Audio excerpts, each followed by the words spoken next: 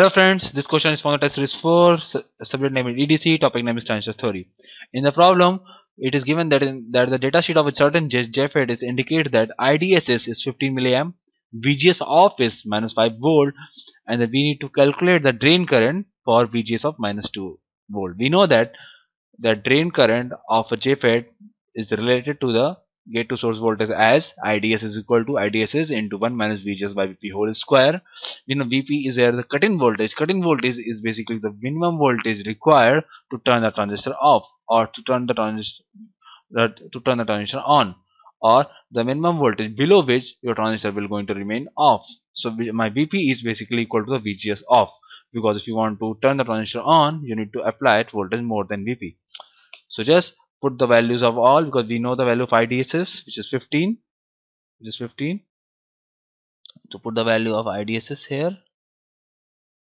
and which is 15 basically, and the value of VGS is minus 2, minus VP is minus 5. If you can put all these values and solve it, you can get the value of IDSS 5.4 milliamp.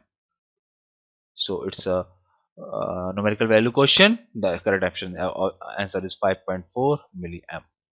Thank you.